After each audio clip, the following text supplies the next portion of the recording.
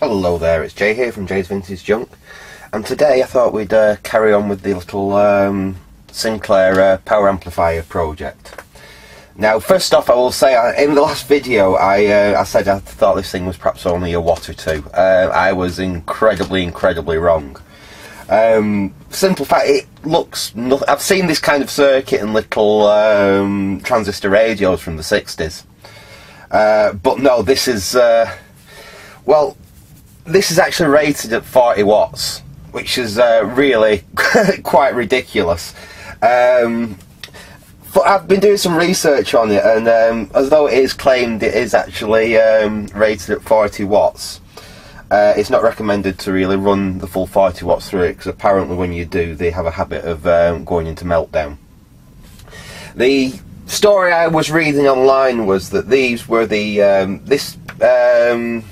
the Z50 was the replacement or an upgrade for a module that they did. There was plug-in replacement called a plug-in different version of this called the Z30, which was rated at about 30 watts, and the Z50 was meant to be rated at 50 watts. Now, when they came to test it, they basically all went into meltdown when they tried driving 50 watts through them. So there was the engineers basically said no, it's good for about 35 watts, 37 watts, and Sinclair weren't happy with that, and they came with a compromise of 40 watts. Yes, so basically a lot of these basically melted down because they were driven at what they were said they were meant to be driven at, and it killed them. Presumably they had some really decent heat sinking on them and what have you. They may have survived a bit better, but yeah, it's actually, like I said, it's actually rated at about 40 watts. You know, realistically about 35 watts. Apparently, if you drive them around the 35 watt mark, then they're fairly reliable. The other thing is that I also found out, I mean, a couple of my viewers actually mentioned this as well. They also sent me some links to some rather useful sites with this, like Planet Sinclair, which I must admit I had literally just been on when someone posted me a link to it.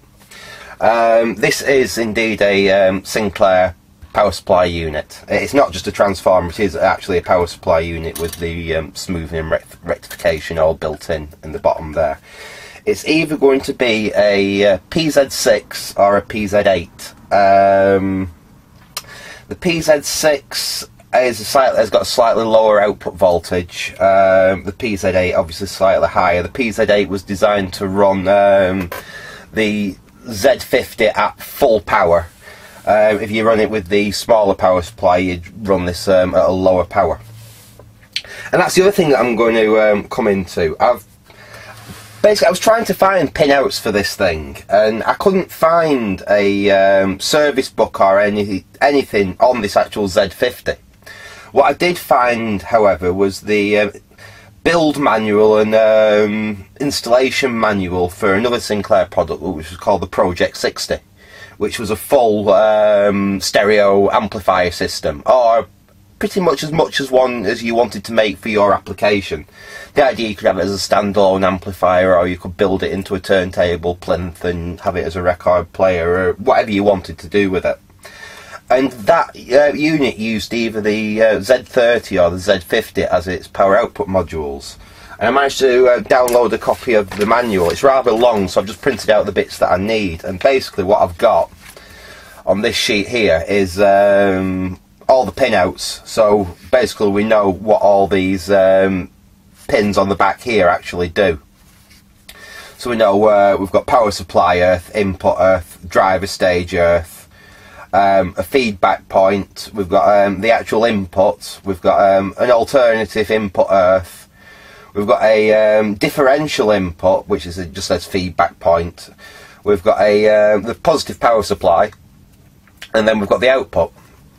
Now, the positive power supply, we want something to drive this properly, like I said, about the 35 volts, 40 volts, something around there.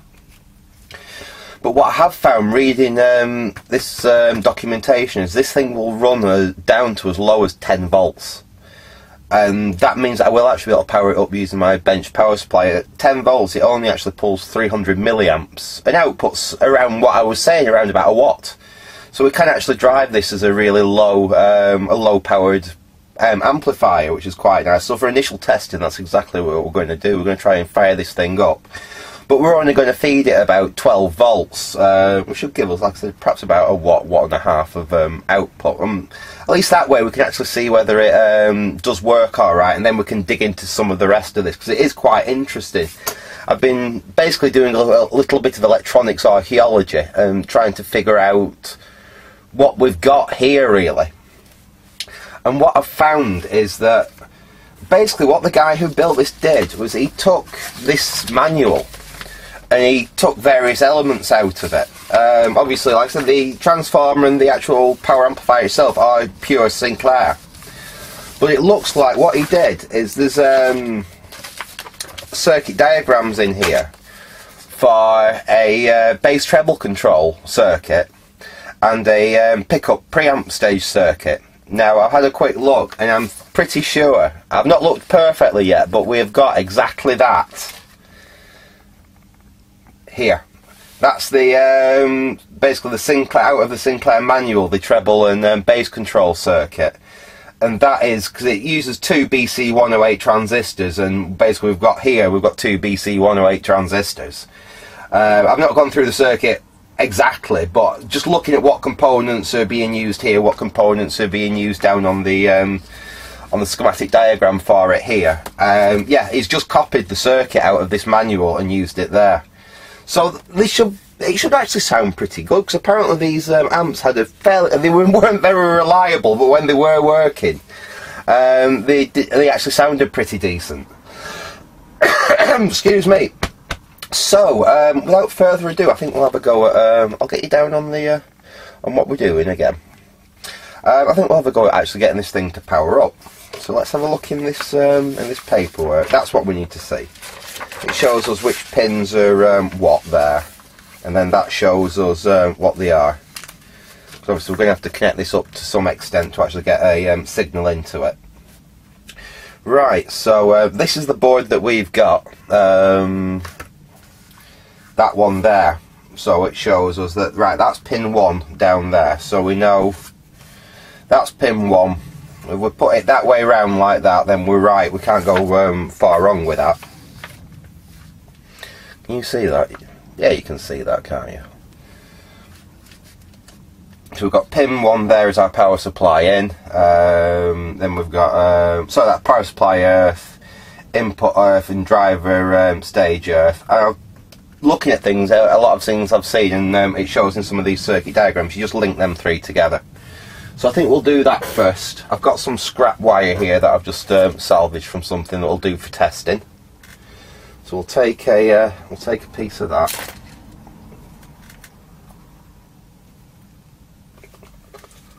And this isn't going to be the permanent wiring for this or anything. This is literally just while we see what it does. I think I'm just going to lay it across the three and just tack it on for now.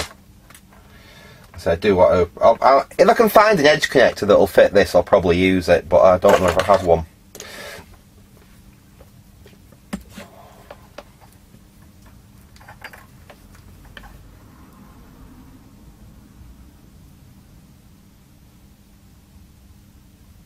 Oops.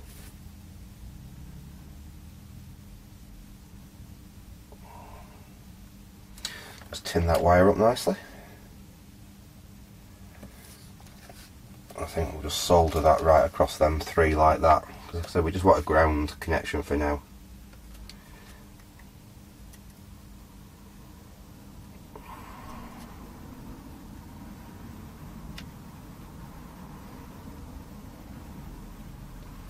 Is that my final one soldered? Yeah. Put that away. So that's, we've got a ground. We've got a good ground connection there. What I am going to have to do is I've got a laptop set up with some royalty-free music on it for once, so we don't have to worry about the copyright police on this. But I will have to connect. I've got a 3.5-inch jack here with the audio on it. So what I'm actually going to do It's a bit of a cheat, but I'm going to plug that because I haven't got any crop clips that I can do this with at the moment. But I'm going to plug that into this the 3.5 inch jack on the front of the unit, and then I can solder some wires just onto there and run them over to the board for the signal ground and the that we'll use orange and black for them.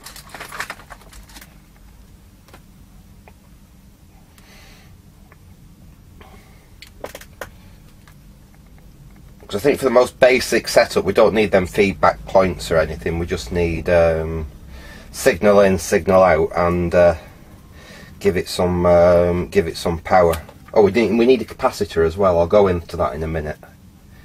In fact, we can probably use one of them ones with just twist them together a bit to make them neat.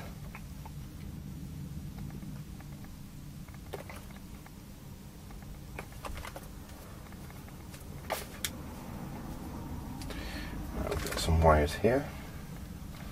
Just tin these up. Oops, you can't see what I'm doing there.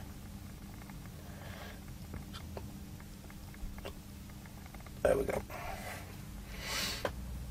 Where's my soldering iron? There's my soldering iron. Move that one out of the way because I don't need that one today.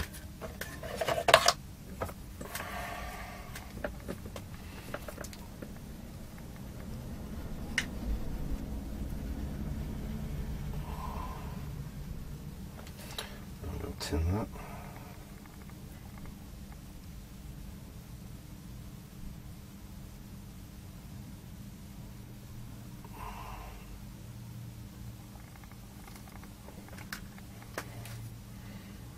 Need a little bit more on that. That hasn't tinned up very well.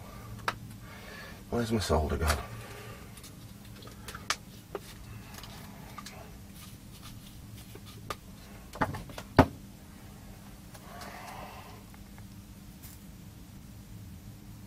There we go. That's better. Right, so we want 5 as the input, so that's 3, 4 and 5.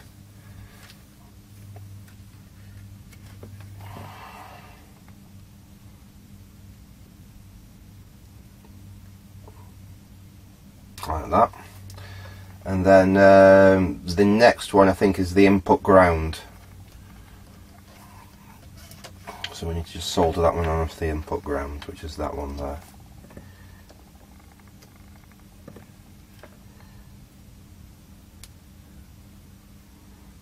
Okay, that's on there. And we'll solder the other end of them to the back of that 3.5 inch jack on the original unit. Just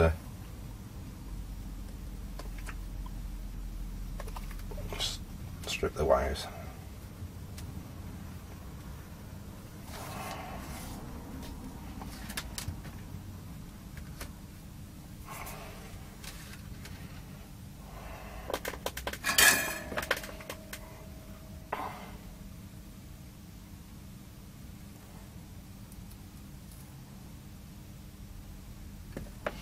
There we go. And we'll solder these onto the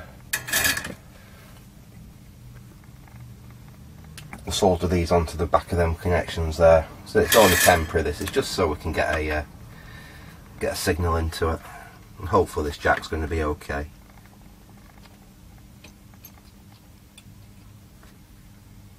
And that's that connected. I'll do the same with this one. Doesn't matter where we solder it actually. Get that wire out of the way.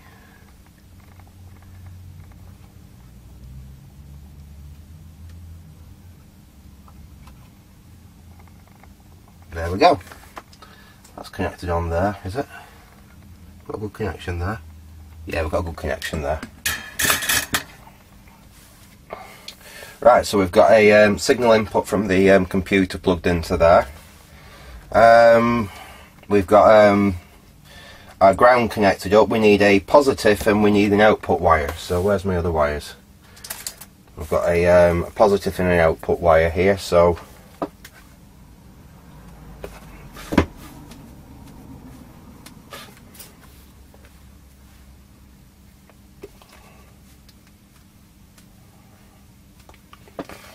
there we go.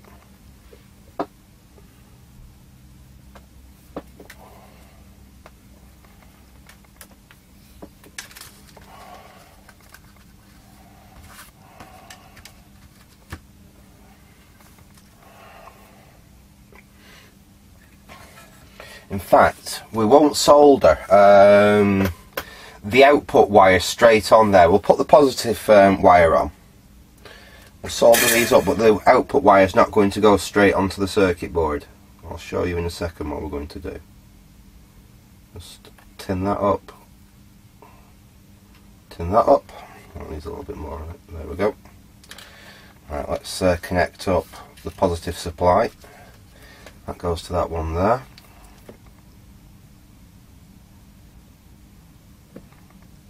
That's connected. And then what we need, oops, you can't see what I'm doing again, can you? There we go. Then what we need is a something over 1000 UF capacitor. Let's see what we've got in the capacitor boxes. So 470. That's 100. That's no good. That's 220. We need something 1000 or over. That's 100.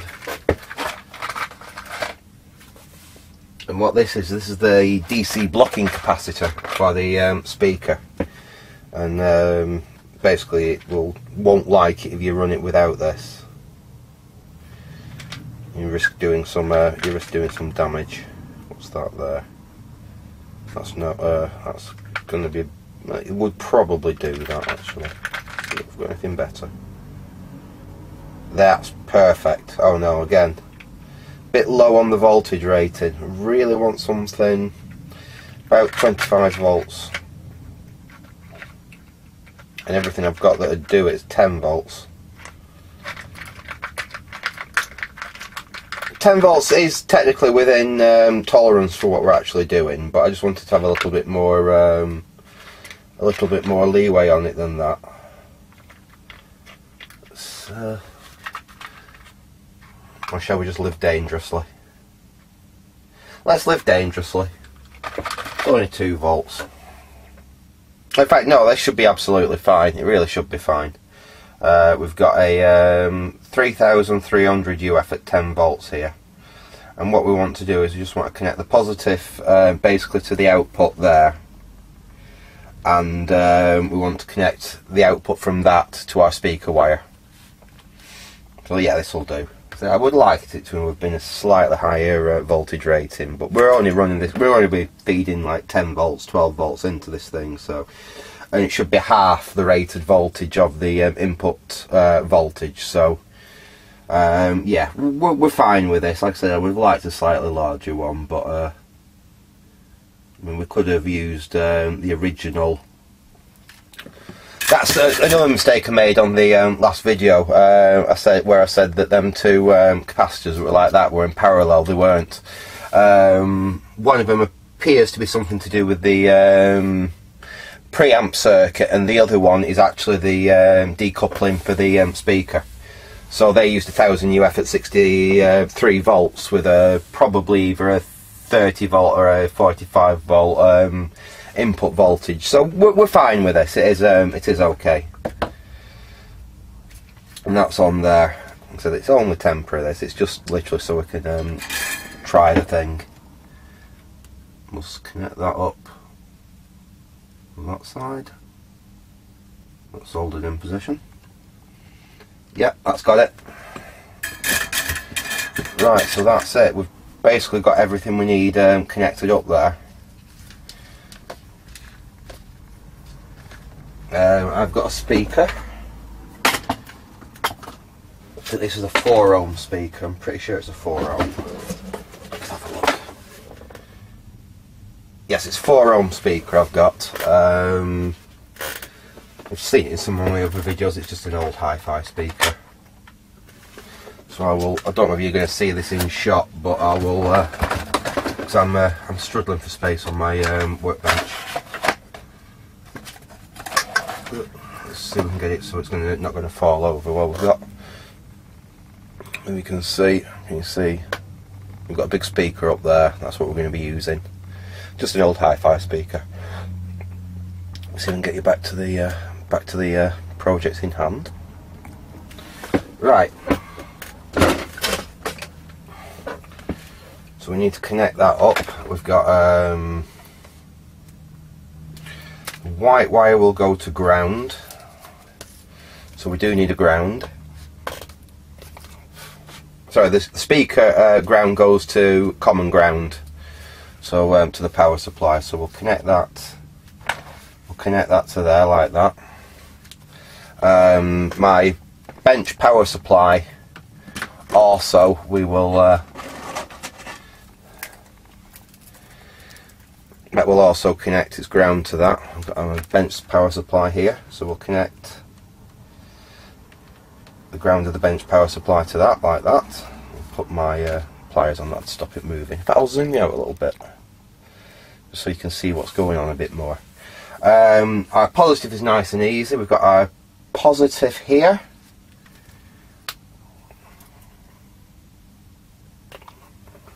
and that just connects straight to our bench power supply there. So we're only going to be feeding about 10 volts into this, so I'll just turn that down to 10 volts there. Might go a little higher than that. Our speaker, which is obviously on this brown wire here, goes to the other side of the speaker,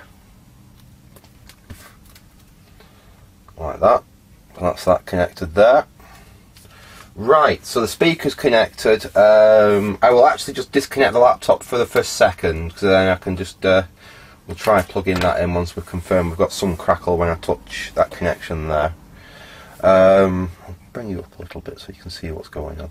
Right, time to switch the power supply on. I've got the power supply set to 10 volts, so let's see what happens.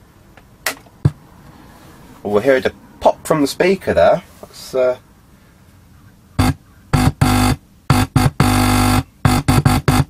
that seems to work alright.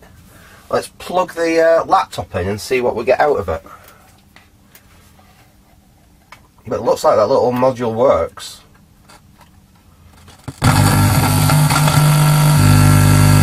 Don't seem to like being plugged into my laptop.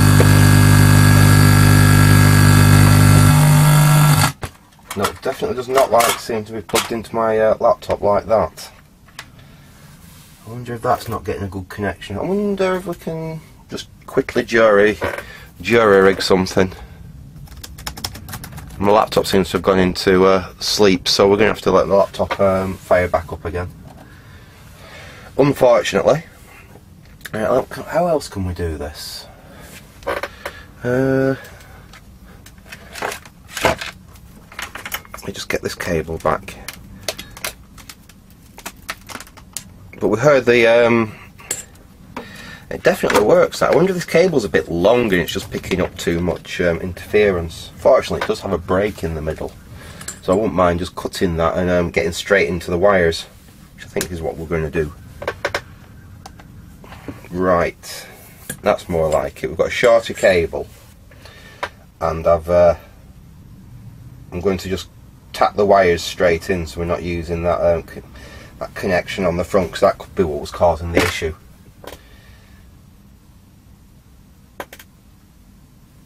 Just bear with me a second, I'm just going to do a little bit of bodgery.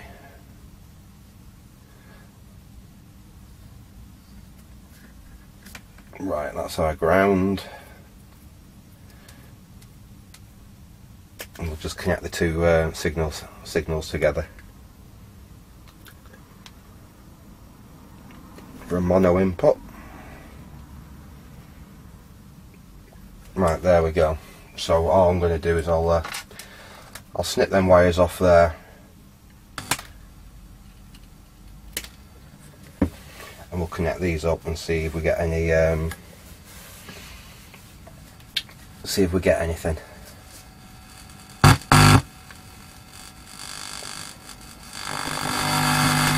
It is very sensitive, this amplifier, by the sound of it.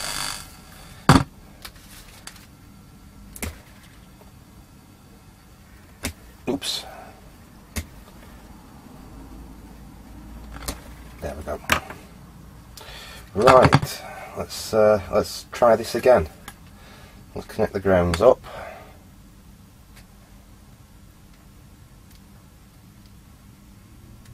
We'll see what happens when I connect the signal up this time. It's still probably very hot. Better though. We've got a bit of hum there, but we can live with that for initial testing. Let's see if it'll play some music anyway. Right, we're going to play this Exhilarate. This is by MacLeod, and I hope I've not just murdered that. MacLeod. It's some royalty-free music, and I will put a link in the description where you can find his stuff. Let's see how this plays. It's a bit loud.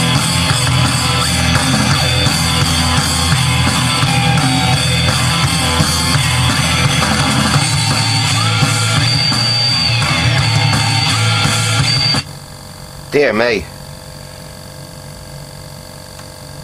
that's very, very loud, I will say that.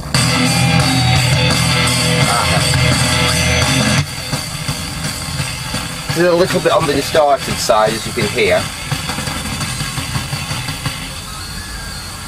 We haven't changed any of the components in this yet either. I said we could have an issue with these capacitors, and electrolytics could have gone. I'm not really expecting these to be particularly hot because we're driving the amplifier to very low rate. I might just sneak the voltage up on the amp a little bit. I'm only going to go up to about 12 volts. Perhaps try a little bit more gain.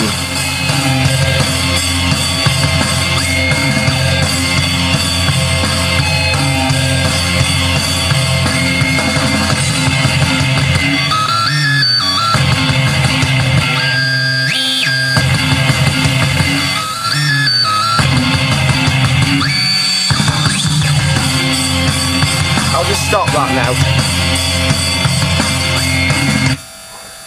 and let me just try and disconnect. Yeah, it was picking that. I think, in fact, that's probably picking that up from the PSU from the laptop. I wonder if we try. I think the battery works in this laptop at least a little bit, so I wonder if we just try if I disconnect the PSU for the laptop. And we try it just running on battery, see if that'll eliminate that noise, because it sounds like it may be originating from the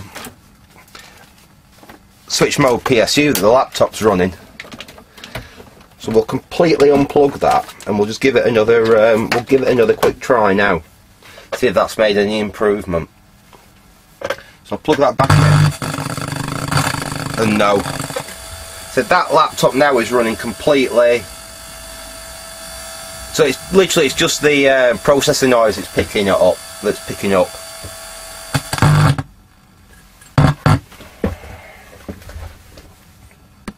But we're not using any filtering or anything here. Literally, we've got the amp set up as bare bones as we possibly can there, and it was just to prove that the amp actually does function to some extent. And I'm pretty sure with a really decent speaker, everything set up right, it should actually sound pretty good. What else shall we do for today? I think what we'll do, we'll prove that the amp works. I'm going to get rid of all my little test wiring on it here now. Like I said, all I wanted to do was just do a quick proof of concept, see that the amp does actually function. I probably will change them to electrolytics just for peace of mind, because they're these amps, I think they started making the Z50 in 1970 up till about 73 or 74, so you know, they're 40 odd year old. Probably they're getting on for nearly 50-year-old, them capacitors, so they definitely going to need replacing. So I'll like I say, I'll stop on that for now for this video. We've proved what I wanted to prove, that the thing does actually function anyway. Like I say, it weren't the best of tests that, because it is picking up a lot of interference. I mean, the wiring I've got all strewn about on the bench like this to test, it's not going to be helping in that respect anyway. We'll get rid of all this now.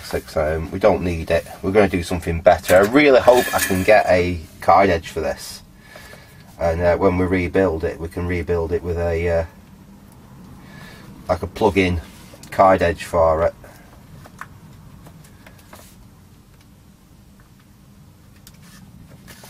That's it. Let's just get these off. There we go. Let's tidy that back up.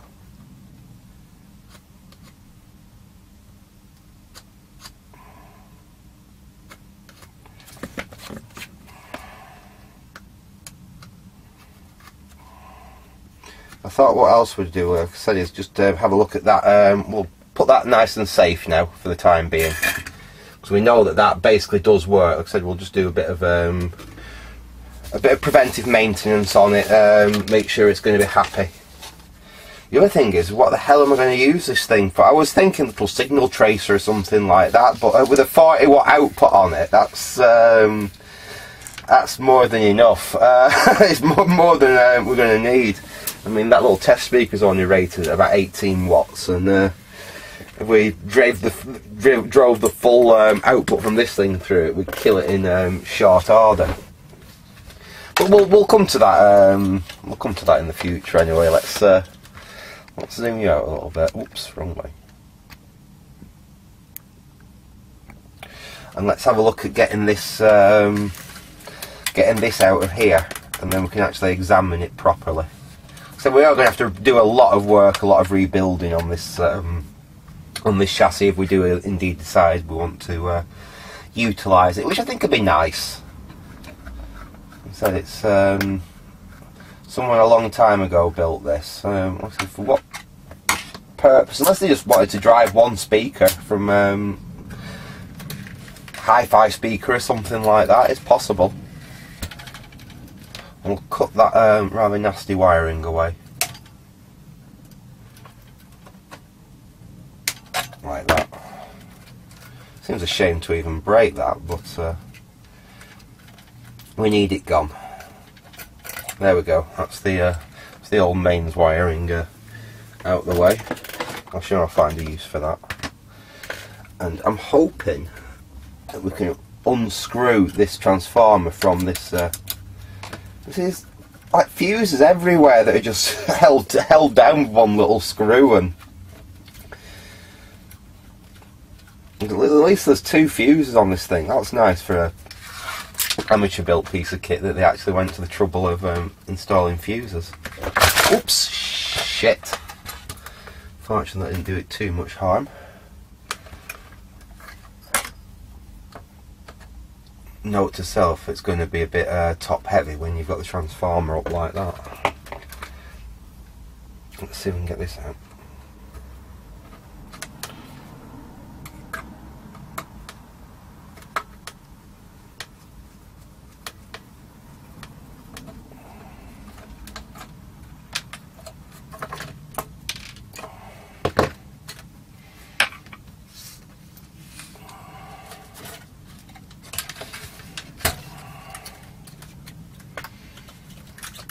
Right. Oops. What I'm trying to figure out is where the input is. So it's a bit weird because that seems to be the input there, but it's through a resistor. So it's as though they were trying to reduce the mains input into it. So yeah, this is, I think this is our input. Is well, chassis ground by the what looks like the way they've done this, but that's our input there, which is run through a fuse, not through a fuse, through a resistor.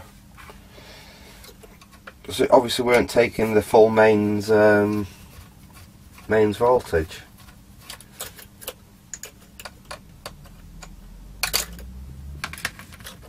I may have to see if I can unsolder that. This could be tricky. I don't know if this soldering iron is going to have enough thermal mass to get this off. And try a bit of extra solder.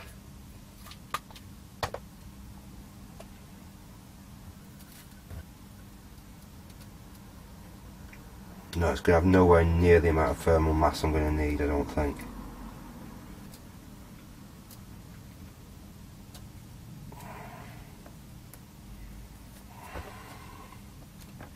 No chance. Well, so that idea is not going to work, I don't think.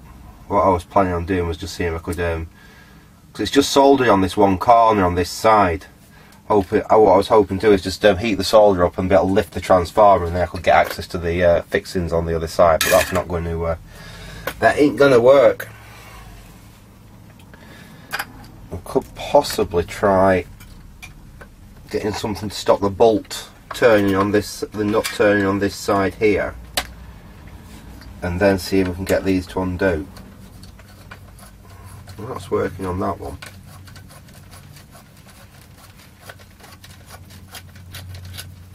That's that one out. Let's see if I can do that on the one at the back there.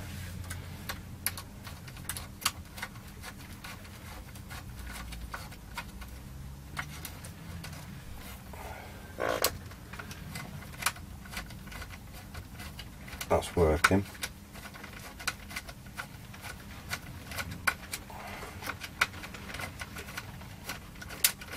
I think that came off. There we go, that's them two out. So it just give us a bit of play. I think we're going to have to do the same on this side. Unfortunately, all this lot's in the way. Let's try and move as much of this stuff out that we're not going to need. That's interesting. So I still can't figure out how all this has been wired up and how that's been done. Because that's obviously the output, and it goes through this switch.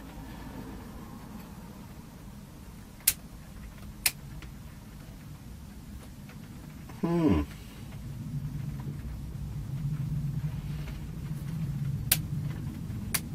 what's that switch? Why would you have a main switch and then a switch on the low tension side? On the low tension DC side, that's a bit odd. We'll desolder it here so we've got some wire to play with after.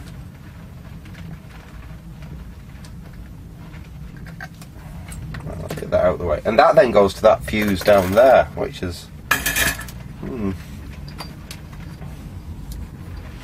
So it looks like this is loosely based on like half that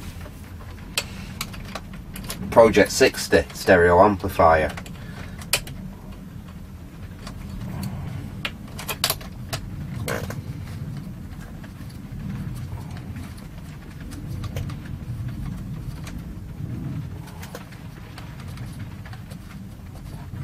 Considering I was only feeding that board in 12 volts at the maximum, that was a hell of a lot of volume we were getting out of it.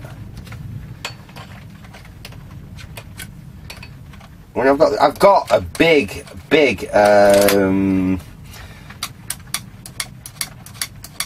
PA speaker down in the set. Well, not a huge PA speaker. It's rated at about probably rated about 50 watts RMS. So I wonder if we have a go with that. At least we're not going to risk blowing the speaker up. I know technically you're meant to have your amplifier slightly more powerful than your speakers anyway. But I know what I'm doing, I'm careful, so that's not going to be an issue. I might try it on a big PA speaker, see what it works like. That's that one out. See what it sounds like with that. That's another one of them out. We've just got one more to go. So we can't really get in to get to the screws. Well, Christ knows how I'm going to put them back in. I might have to make new brackets and redo this. I really want to keep the front of this, although I don't like the switch that's been used. I might have to come up with a better switch. But I do quite like the front panel. And I do like the case. It's got a certain homemade charm about it. I wonder if I can bend that up and out of the way for it to be able to get to that. Yeah, I can. I should be able to get to that that final nut in there now. And what I can turn it with.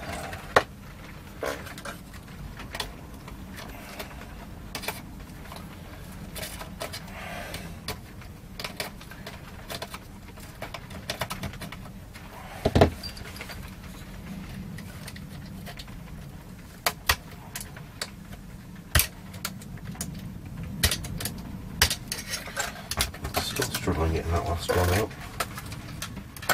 Although that won't. Let's disconnect that.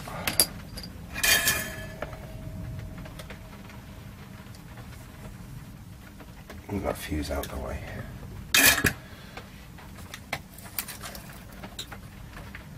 Let's see if we can find a better way of getting.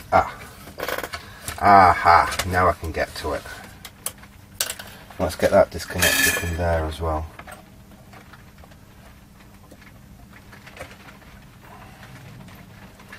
That's our negative connection, well, our neutral connection for the mains in. Well, let's just cut it. It won't desolder cleanly, so let's snip that. Right. I'd expect that resistor there to have been for the neon. I wonder if that was a bit of a hodge up on the wiring. They ended up going in there, or unless this transformer was giving too many volts out, and that's what they decided, how they decided to drop it. Could well be.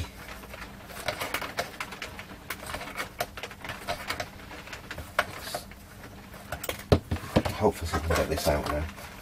I'm interested to know which one it is, whether it's the PZ6 or PZ8. That's the transformer, that's it out. Let's get that out of the way for now. There we go, that's the transformer unit. And it's a PZ6. That's good, so that means that this is the lower powered version. This only gives out about 30 volts. Unlike the PZ8, like I said, which gave out, I think it was 45 volts, which killed them. That's probably why this module still works, because it's never been driven at its full power. A lot of these components were actually quite old when this was made, by the look of it.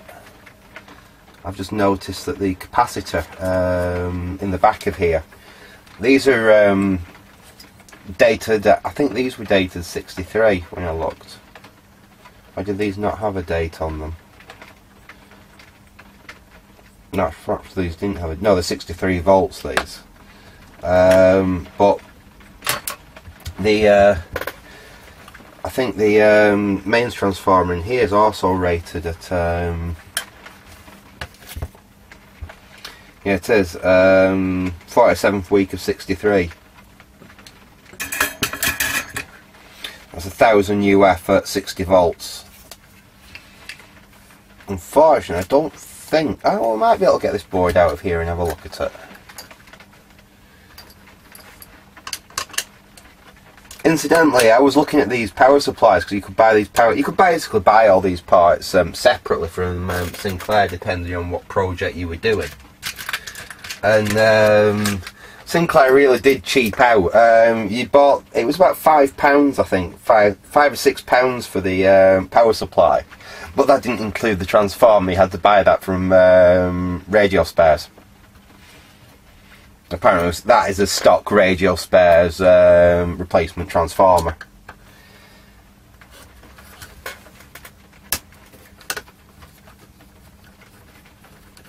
So your £5 basically got you everything apart from the most expensive part. Can we lift this out? Or do we have to take it all out as one? Yeah. I didn't really want to have to dismantle it that far. Let's see if we can get the transformer out. See if that'll get us in there.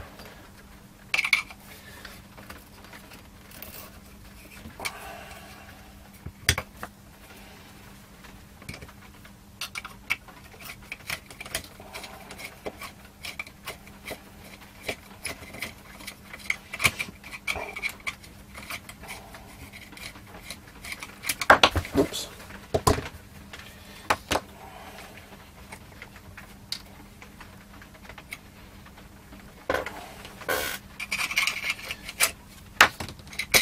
Hopefully that'll now allow us to get this whole kit and caboodle out of here and we can have a look at it.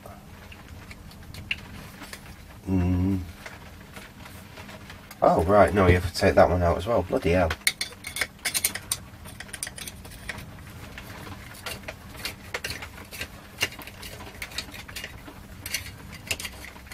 does appear to be that there's a little bit more to this power supply than I was expecting as well. I think we have a bit of regulation in here. There we go.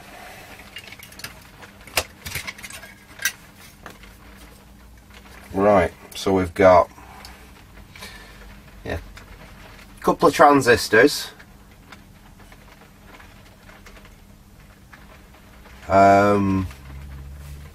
We've got a little bridge rectifier there. I've got more transistors, so we've got 1, 2, 3, 4 transistors, a bridge rectifier, a little trimmer pot which is presumed for setting the exact output voltage, big smoothing cap, and that's pretty much it. We'll put this thing back together, and we might, if we can find my safe block, we might have a go at powering it up and just measuring what the output voltages on it are. So that'll at least help us in the future, won't it? Make sure that this thing's working all right, and then we can think about reusing it.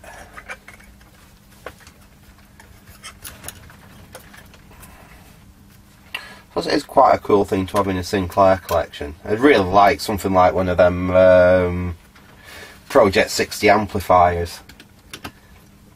Complete setup. I did see another one of these them Z50 output modules on eBay, but the guy wanted like £20 for it, and if I can pick something up for a little bit of something, fair enough. But I'm sure they're worth that. I'm sure there's Sinclair aficionados out there that'd be more than happy to pay £20 for one, but not me.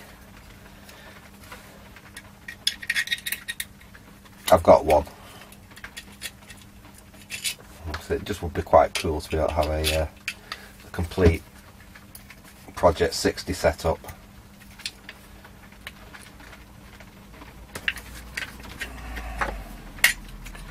The only problem when you take something apart, just have a look, you've then got the problem putting it all back together.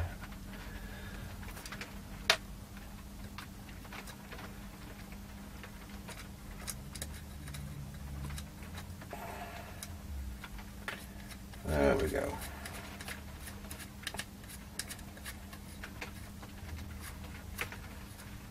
That's that one in.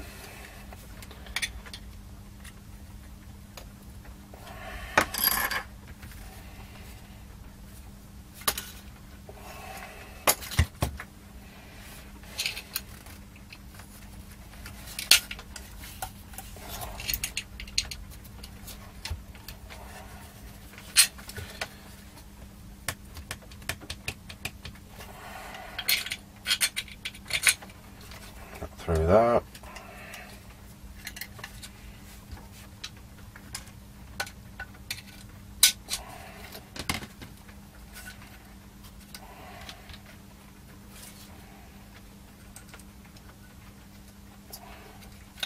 So I presume these were also used to power the preamp module.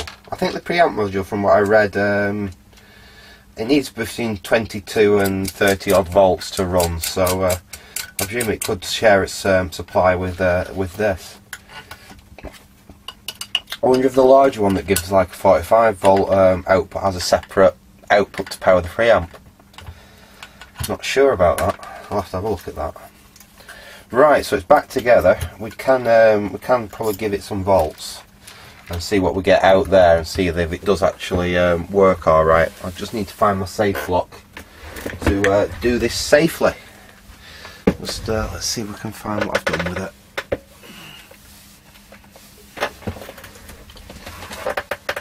What have I done with my safe block?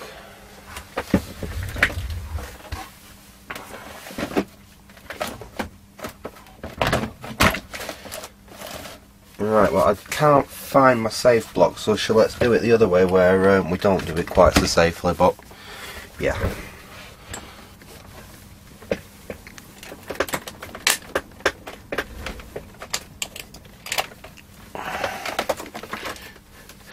Right, big disclaimer here, do as I say, not as I do. Use a safe block, don't do this.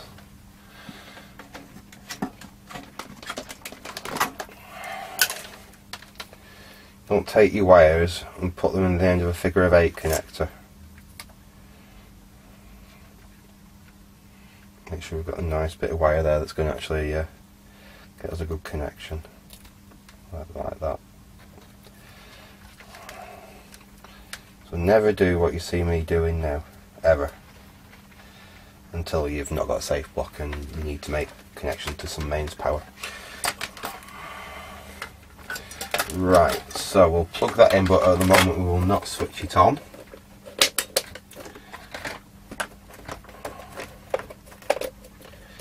Right, so that's plugged in, and that goes to these crocodile clips. And what we're going to do, we're going to be very, very safe. Make sure we've got nothing in the way. We will strip that wire there, and that is the negative and neutral, which we will plug in like that. And we'll take the positive clip. Remember, I've not got anything, it's plugged in but it is not switched on at the moment.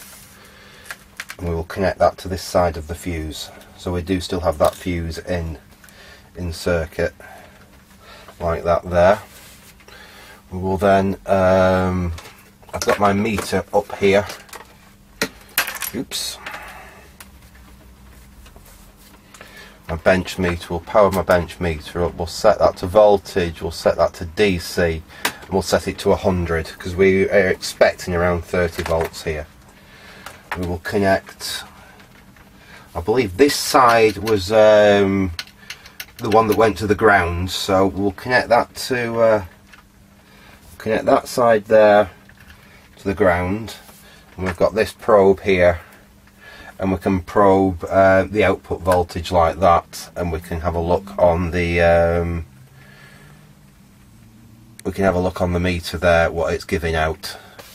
So we will do that now. In fact, I will leave you up on the meter. I will switch on. I'll probe the output voltage, and we'll see whether this thing's actually giving us an output. So let's switch on.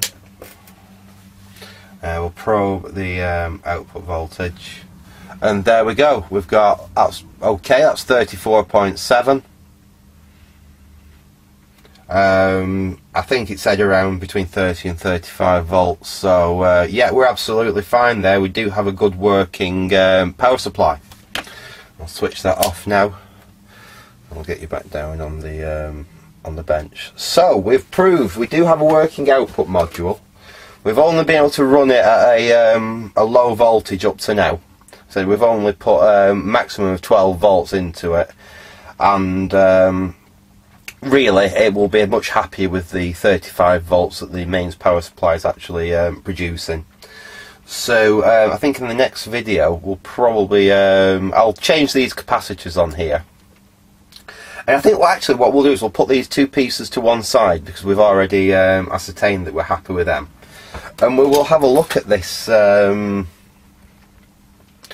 We'll have a, let me just move them cables out of the way so you can't see because of them.